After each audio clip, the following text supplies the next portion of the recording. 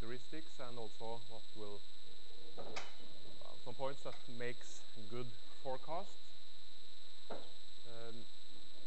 Here we have also a figure which shows the forecast horizon. We have a short horizon, which may be defined as days or weeks. Short time sales, the shift schedules of workers, resource requirements. This is some typical forecasting. Well, the examples what we need to forecast on this short horizon. And then we also talk about the intermediate horizon, which goes from weeks up to months, where you can decide about a product family. Maybe on the short time you have a more detailed, specific products. On the intermediate part, you can talk about a family of products. Labor needs, you need to employ more workers, not only the shift when the workers should work, but also you need more or eventually less. And also resource requirements will be defined to be in that horizon. Some resources might be ordered by a short lead time, others might need some longer time to be delivered. And we talk about the long horizon, which is from months and up to years. And then we need to make some more serious decision about capacity. Maybe we should buy another machine if we need to. We can see that we will have an increased demand or sales, then we need to buy another machine for more to be able to have more production. Also, we have some long-term sales patterns and also some trends. How is the trend in this market? Is there a growth or an increasing trend, or is it a decreasing trend that you expect to sell less of that product than you actually have done earlier? So here we can see different types of sales or demand, for example. We have the demand in the y-axis and the time in the x-axis, and we can see in this first example here that it seems to be random.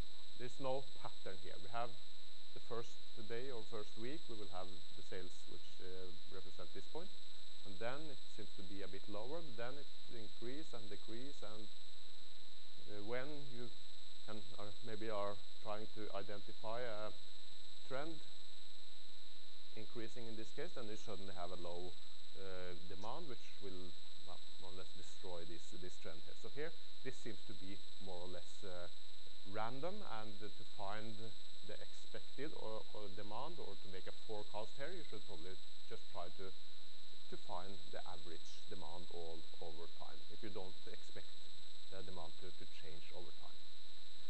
On the next figure here, we can rather see that here we have a linear trend. We will have some variation, but the variation will be along a trend line which looks like that. We can clearly see that here we expect to sell more and when the time at the end of the time horizon than at the start of the time horizon. Even if there are variation, the variation will be among a trend line which looks like this.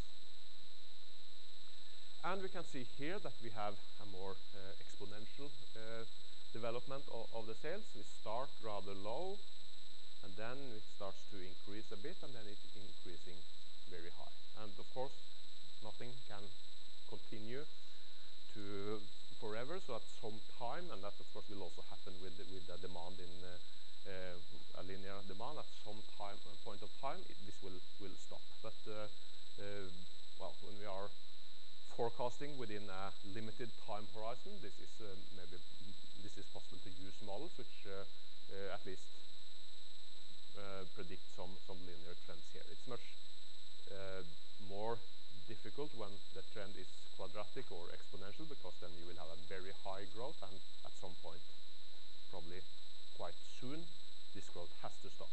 It will not continue forever. But still, this can, for a short or limited time period, this can also be a way to try to forecast the demand when you suddenly everyone wants that particular product, some kind of fashion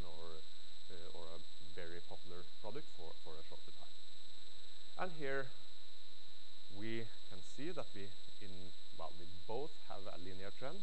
We expect to sell more at the end of the time horizon than we do at the start of the time horizon. But in addition, we have seasons. Typical seasons of a year. We have the winter season, the spring, the summer, and the fall. Or it could also be more detailed season, like some products are typical Christmas gift, for example. Then you will have a very small demand, or a relatively small demand most of the year, and then you will suddenly have a very high increase at the end of the year in November and December, and also some other typical seasonal products.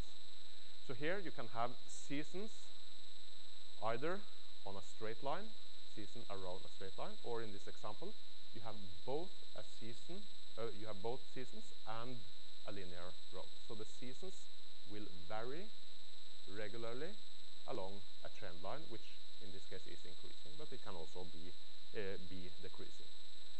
We will, in this course, look at first we will look at stationary series, then we will try to identify trends, and then we will look at seasonal or methods to identify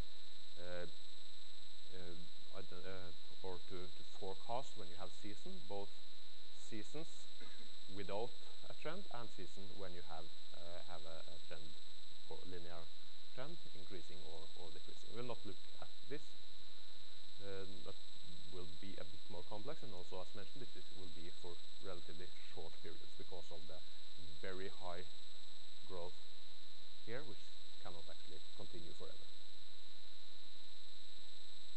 So let's first look at some notations, because now we're going to find formulas. We need to represent the different variables and different elements in the formulas. And when we are talking about the D, we are talking about the actual demand. This is the past values of the series to be predicted. If when you are making a forecast, you usually look at historical values. And if you have last year's values, you might have the demand for all the months last year. Then you have 12 different values for the D variables. You have D1 for January, D2 for February, and D12 for December last year, for example. These values are known, and they should be used when making a forecast. The actual forecast, also here, if you are making a forecast in period T, we can also assume that we have negative numbers here. We can make a forecast in period 12 and for period 13, which is January next year, but we can also talk about negative numbers, for example. This is a matter of definition, what we define the period number T to be. But when we are in one particular period T, we know the demand in the previous periods, and we will make a forecast for the coming periods. And then we talk about the F, and this means that you make a forecast in period T for period T plus, and this is a Greek letter tau, which might be 1. This means that we are making a forecast for next period, next month, or it might be 2 if we are making a forecast for the month 2 months from now, or 2 periods from now, or so on. So this can be any positive number from 0 and up to 1, whatever the highest number we want to use in our forecasting horizon. So when we are defining the F notation, the forecast, and use T as the forecast period we are in actually now, and we are going to forecast for the period T plus tau. Sometimes we also just skip that one. That means that we are, by definition, in the current period and are forecasting for period T plus tau. 1 period or 2 periods or 3 periods in advance. Also, we talk about this, which is the forecast in the previous period for the current period. And now when we are in the current period, we can compare the forecast with the actual demand, because we know the demand in the current period. We made a forecast in the previous period or even longer ago, and then we should try to compare the forecast to the actual demand in this period. So, anyway, if you are using the notation like this, the first number will be the forecast, the period when you made the forecast, and the last index number here will be the period for the forecast.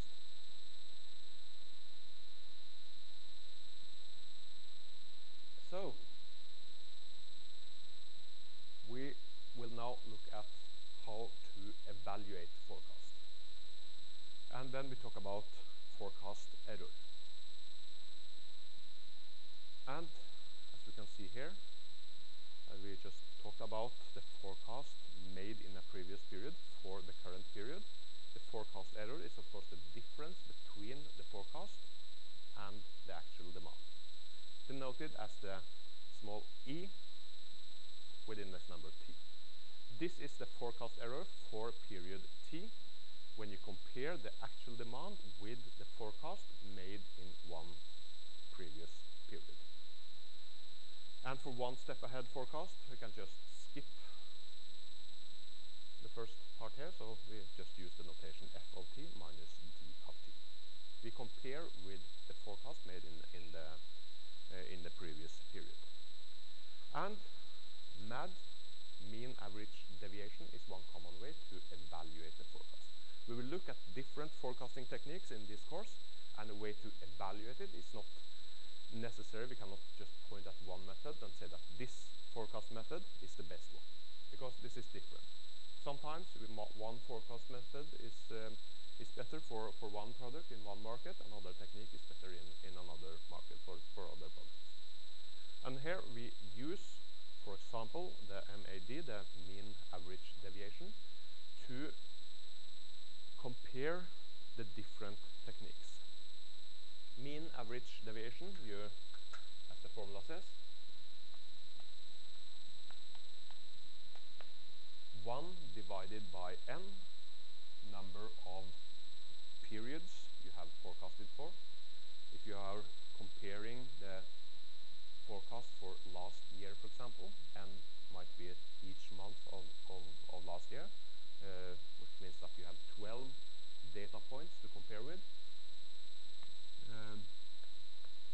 Or you might have used weeks or any other time period.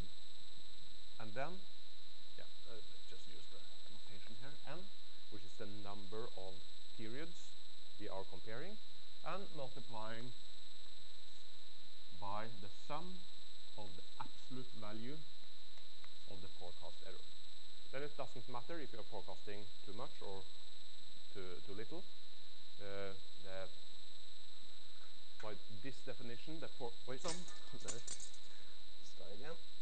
This forecasting error is the forecast minus the demand, but it could as well be the opposite, since we're talking about the absolute value here, the deviation from the exact measured demand. And we have another typical way of or measure of the techniques, which is called the MSE, the mean squared error, which also divides by n the number of data points. And now, instead of multiplying by the sum of the absolute value, you take the square of the forecast error to the power of 2. And then, of course, it will always be positive. The difference here, this will of course be a much higher number, since you take the square of the forecast error. And the difference is, well, these measures are good to use in different situations. Sometimes it is okay to have a forecast which is quite close to the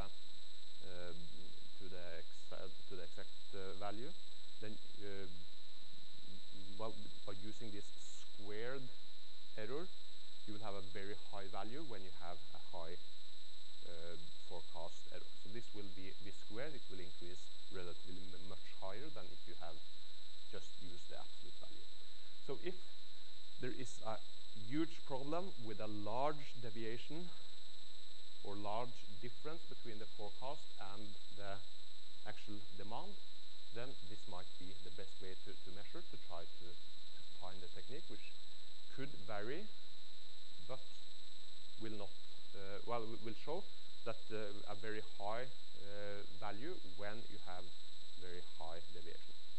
So here in this MAD forecast error, when you have, let's assume that we have a forecast looking like this, and you have very small values here, and then suddenly a very high deviation here. This one will be relatively much more important when you use the MSE, because this difference between the forecast and the actual demand to the power of 2 will be much higher and will dominate all the other data points much more. So here you can say that the MAD in this situation would still be relatively small, because all the other data points are close to the forecast, and you have only one or a very few data points which is very far away from the forecast. By using the MSE, this will be relatively important, and you will have a very high value. In another situation where the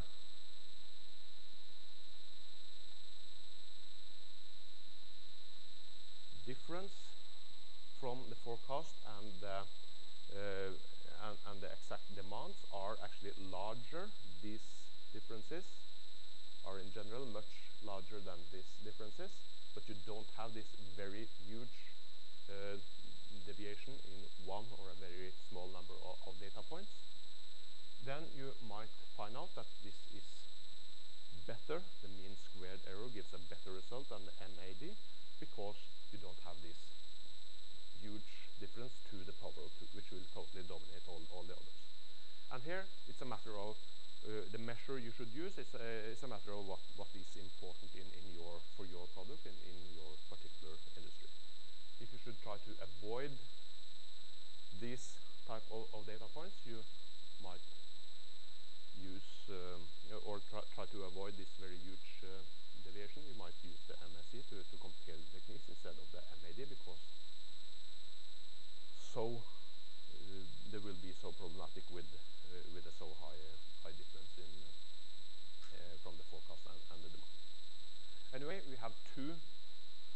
Well, this of course we have lots of others, but these are the two most common ways to measure the forecast error: the MAD, which is the average absolute value of the deviation, and the MSE, which is the average square of the deviation from the forecast and to the data point. We also talk about what we call the MAPE,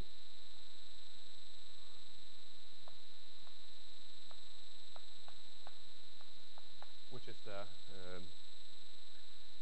percentage, the forecast error given in percentage, which is defined as 1 divided by n multiply by the square root of the absolute value of the demand, the error divided by the demand.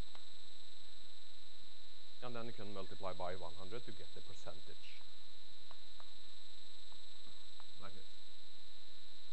So this is actually the same as the MAD, but it is given in a percentage instead of an exact value.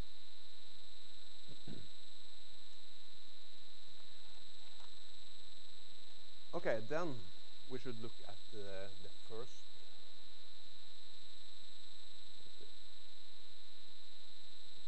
situation shown here. The situation where you have no recognizable pattern. And we can assume that we have what we call a stationary series. We have the same expected demand independent of time period. We don't know exactly what the demand will be, but we expect to be, based on previous year's experience and the average sales, that we will sell certain number of time periods from the history. So then we have two different methods which we will show in this course to predict the expected demand for stationary series.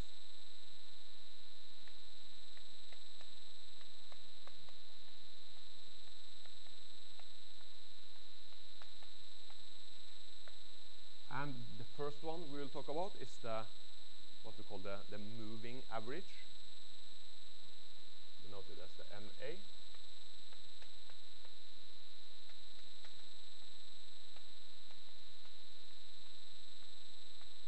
And the second one is called exponential smoothing, ES.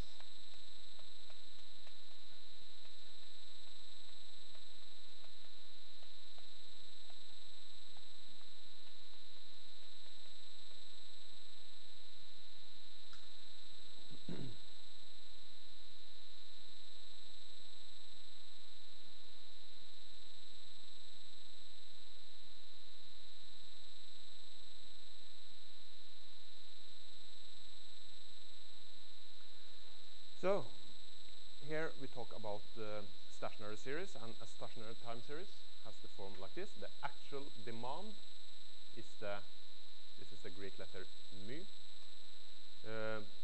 which is the actual demand for one period is the expected demand, here denoted as the mu, and then the forecast error, shown here as the epsilon of t. So the mu, the expected demand, is a constant. What we expect to sell in any time period, because now we have stationary series, we don't know about any dependentness, we don't know about any trends or seasons. We will expect to sell the same number of products every day, independent of which day it is. And then the forecast error will be random variable, or will be at least a variable measured from between 0 and this variance, which is denoted as the sigma, the standard deviation to the power of 2 from the statistics. So here we know, by studying the historical data, we know what we expect. This is usually the average value, the expected demand, and we also know about the standard deviation and the variance by studying or analyzing the series of historical data. So the actual demand in one time period will be the expected demand and plus, and this can also be a negative value, which is the error term, the difference from the expected demand and to the actual demand. And as mentioned, two common methods. One is the moving average, and the second exponential smoothing. We'll go through both of these in this course. At least the first time. The first one, the moving average, is now, and probably exponential smoothing next time. This is the definition for moving averages. And we can explain it like this: the arithmetic average of the n, which is the number of data points, most recent observation. And for a one-step ahead forecast, we look like this. The forecast for the next time period will be 1 divided by n, and well, of course here we could, the capital N, and capital N is the same as the small n here. It is the number of time periods used in this forecast. So we use the forecast as the average of the demand in the previous, the second previous, the third previous, and the end most recent previous the data from history. And the decision here is how many periods we should include. This is the moving average, so next period we will have a new data point for the current period, and we will exclude the oldest one from the data we are using for the forecast.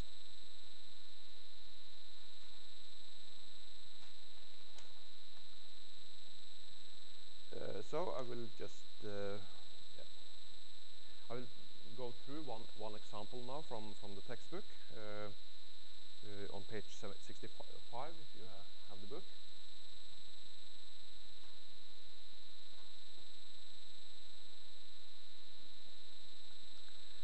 And here we have a certain number of observations. We can assume that we are in period number, well, at the end of period number 3. We have data for 3 periods.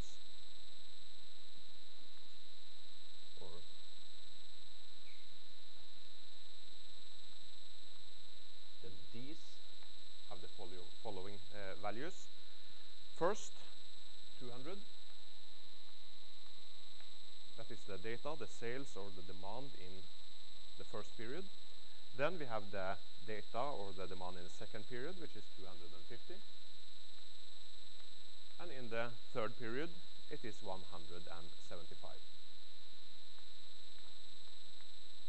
This is now D1, D2, and D3. So we want to make a forecast for period number 4 by using this data and using the moving average method. And the forecast for, we can denote it like this, from period 3 to period number 4, or we can just say that we make the forecast for period number 4 from the period before. Since this means that we are only going one period ahead. Then the expected demand based on these 3 data values is 200 plus 250 plus 175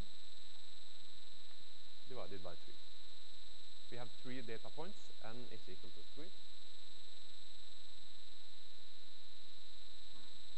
So we take the 3 most recent observations and divide by the number of observations. And this will give approximately 208 if we are dealing with integer numbers. We don't care about the fractions. So now the moving averages technique in this small example will give us an expected demand of 208. And this is the forecast for period 4 when you have data for period 1 through and 3, 1, 2, and 3 available. But this is also the forecast for the coming periods, because here we are dealing with stationary series. We don't have a trend, we don't have seasons. If we make a forecast, this is the forecast which will be valid until we get some new information. So if we are asked about making a forecast for period 5, we'll actually get the same number, period 6, 7, whatever. This is now the forecast based on the moving averages technique and the demand values shown here, 3 most recent values. So the conclusion here, based on the 3 first period, we will have an expected demand of 208 in the future. So we get a new observation. Next one. The demand in period number 4 was not 208. We didn't find the exact number, but we found the demand to be 186. And now we should make a new forecast. We should update the forecast. For period 5, and for period 5, we are now in period 4, or we have data for 4 periods, but our n value here, our decision is to include the 3 most recent data observations. So we just skip the oldest one. We replace the oldest one with the new data here. So the new value will be 250 plus 175 plus 186 and still divided by 3. So forecast will now be approximately 204, which is the forecast for period 5 and also the forecast for any other period into the future, until we get some new information. And of course, we get a new observation in period number 5, which is now said to be 225. So we can see they are varying here. There's no clear trend. 200, 250, 175, 186, 225. No clear trend here. This seems to be quite random. But we have a new observation, 225. We will replace the oldest one used in the data set. So now the forecast for period 6 is 175 plus 186 plus 225.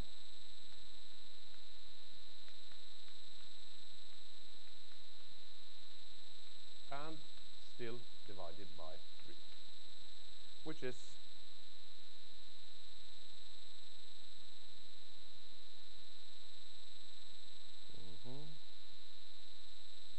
200 and yeah, I haven't actually calculated this. Someone can maybe help me, but it should be maybe a bit smaller because we are replacing a high value 250 with a smaller value 225. So I will assume 195. Okay, thank you. To calculate, add these 3 numbers and divide by 3. So 195. So this is the way to use the moving averages technique.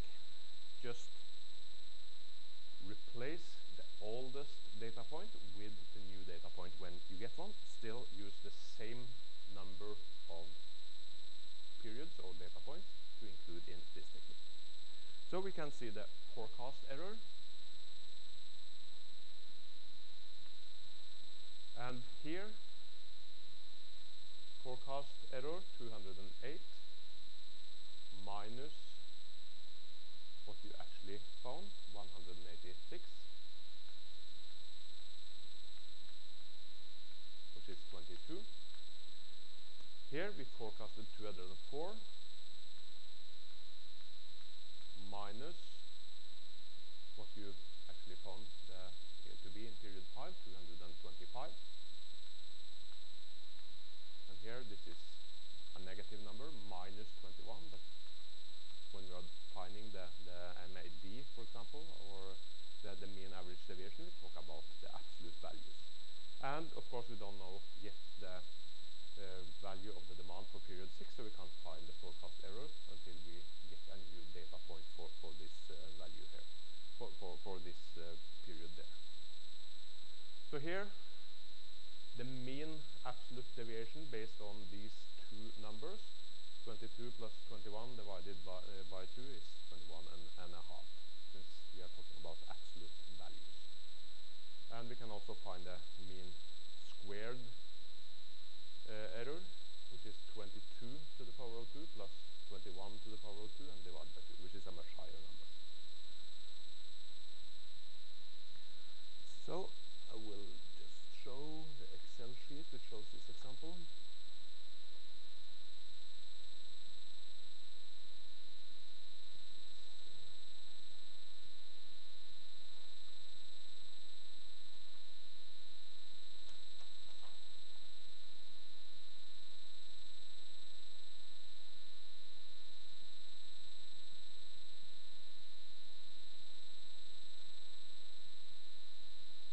And this is the moving averages for this data series, and we can see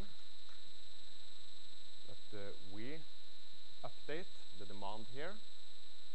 We find the moving average. Here we also use fractions, which should actually be skipped if we are talking about integer numbers. So every time we are getting a new data point, we are updating the moving averages forecast, and as we can see here, 208, approximately 204, 195, and then suddenly we get a new data point of 285, which which of course will affect the forecast for the next period. And we will still get a very high demand in period 7, which will affect the next period here, 271, and then suddenly you have a very high decrease of the demand in period number 8, and that means that the next value here will be smaller. So at every time, you can see the formulas in Excel here. Add the 3 previous values and divide by 3. And this is the numbers for the this is the actual deviation, and this is the square of the deviation, and you can find the MAD and the MSE values here. We can also, as shown in the next columns here, if we are using 6 data points, then we have to divide by 6 and add the 6 most recent numbers shown here, sum B2 to B7, 6 data points, and divide by 6, and also here we can find the MAD and the MSE values. The graph here shows this is the actual demand, and this is the forecasted demand. And what we can see quite clear here is that if we have a trend, because the actual demand will show a trend from period number 4 to number 7, even if we have a very high decrease here, we can just assume that we don't know about it. So based on these 4 data points, we could assume that here there is an increasing trend, and this trend is not discovered by the MAD techniques until a few periods later. So here the actual demand showed here will come into effect from here. We can see that the forecast will register this demand, this increased trend. And this might be, I'm not sure if you can call it problem, but what some of the things we should know about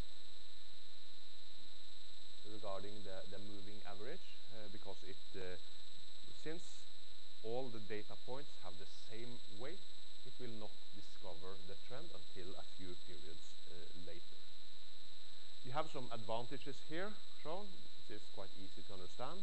It's quite easy to compute, at least when you have a spreadsheet like Excel, and it will provide you with a stable forecast. But some disadvantages, you need to save all the past n data points. You need to know about the history from, store everything. You should of course have the history anyway, so I'm not sure if this is a very high disadvantage. But as just mentioned, it will lay behind a trend. It will not discover a trend until there have gone some time periods. And if you have a high value of n, if you use 6 instead of 3, for example, the trend will be discovered even later because all the data points will have the same weight. The most recent point will be have the same weight as the point which is oldest in the history. And also it ignores more complex relationship in data, seasons and even more complex relationship, which we will come back to later. So here we can just see about this moving average method. If we have a trend in the demand here, the moving average with an n value of 3 will just discover it here. It will be behind, and the moving average with 6 as the n value will be even further behind to discover the trend. So this method is not, well, if you have some relationships or trends, this is maybe not so good, but if you have stationary time series, you don't expect, well, you expect the demand to be approximately the same for the coming periods that it has been in